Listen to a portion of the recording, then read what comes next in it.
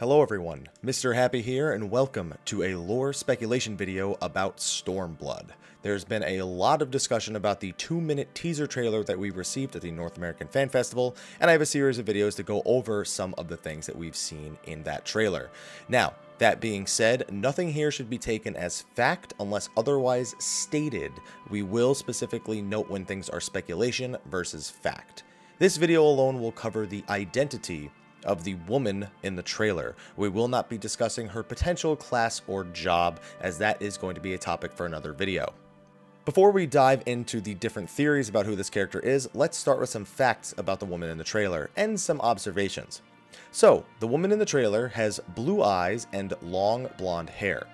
She is proficient in some form of Chinese martial arts, though she does also appear to use some new techniques, including using her garb and moving differently than her opponent. But like I said, talking about what this actually means is a topic for another time. She has no visible neck tattoos, though she does have a choker covering a portion of her neck.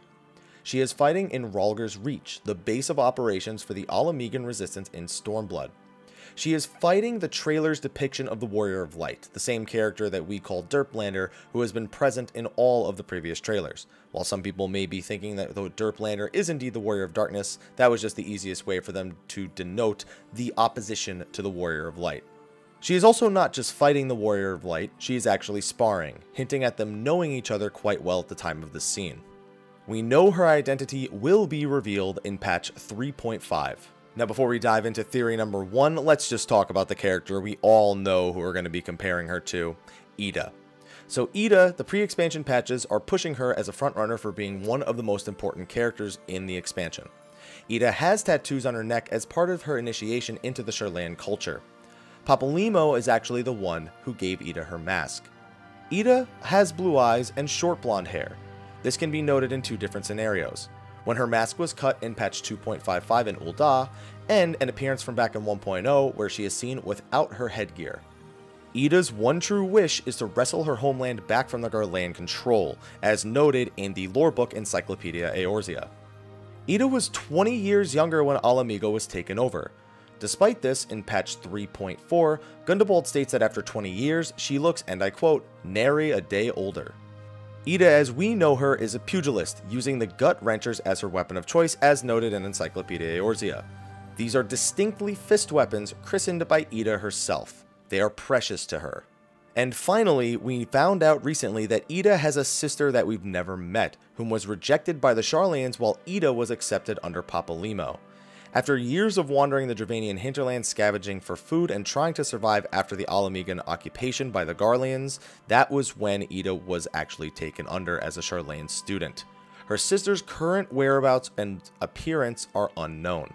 So with those facts out of the way, let's move strictly into speculation. Now keep in mind, everything I say from this point on, while I will cite some things that may support these are not facts and will not be confirmed until at the least patch 3.5. I would also like to state some unconfirmed news as well. So let's start with the most common theory about this character. The fighter in the video is indeed Ida. Now, some supporting facts for that. She has the same eye and hair color as Ida, as well as similar facial structures if you compare them side by side. She is shown doing martial arts. With Monk being a job native to Ala and Ida's role being that of a pugilist, it is not unlikely that she greatly improves her skills at some point. Although then again, the job in this video is not confirmed to be Monk. In the trailer, she seems to know the Warrior of Light well based on her demeanor when sparring with him. Now while there are a few facts to prove that it is Ida, there are also facts to disprove this speculation. For one, our Ida has neck tattoos that take up quite a bit of space that are not present on the female in the trailer. While she is wearing a choker in the Stormblood trailer, it doesn't appear to be big enough to mask the entirety of where the tattoos would be placed. Also, however, Square Enix has misused details on characters in the past.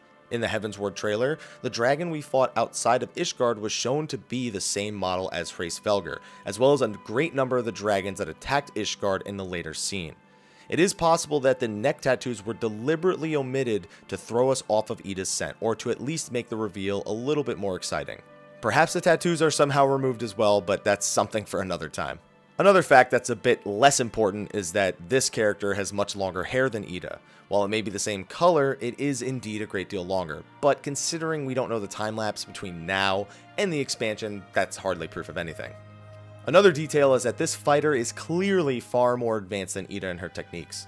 While her motivation to release her homeland may lead to her giving up her Charlayan roots to train more, it would be quite an improvement over her current skills. Again, we don't know the time lapse though, so it may be more than enough time. One of the big ones for me, however, is that she's missing her signature gut wrenchers. Since she christened these weapons herself, they likely hold much value to her, and it's unlikely she would throw them away. It is possible that she removes them to erase her hidden history and start anew as a proper defense for the Alamegan resistance. I also want to state this, since I know if I don't, it will definitely come to me in the comment section, but there is a rumor that a member of one of the Square Enix teams called the woman from the trailer Ida on the second day livestream. Now, I have not verified this for myself, therefore I will not consider it a fact when considering her identity. That being said, as soon as I watch the stream, I'll know whether or not it was said. There's also a question of the context in which it was said, perhaps a personal opinion projected as stating it as a fact. But like I said, it's unconfirmed for me, but I knew somebody would mention it in the comment section if I didn't mention it here. That covers all of theory 1, so let's move on to theory number 2. The girl in the trailer is Ida's sister.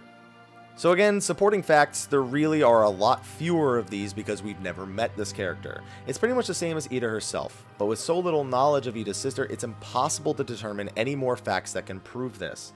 The biggest tell is that she doesn't have the neck tattoos while looking eerily similar to Ida with longer hair.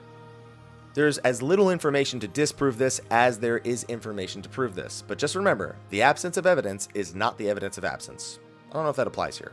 Anyway, we simply don't know enough. We especially don't know specifically if they were twin sisters, just that they were sisters.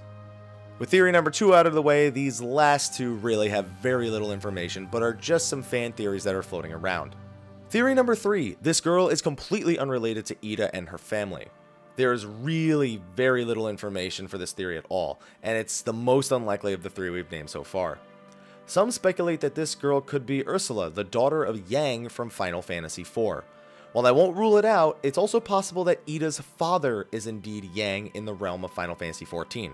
After all, Kryl is the granddaughter of Galuf in Final Fantasy V, and we know that Kryl has a grandfather that is part of the students of Baldesion, the founder of it, and we know that Galuf's best name was Galuf Baldesion. Her father is also never explicitly named, and Gundabal does mention having fought alongside both Ida and her father, whose name, again, is unknown.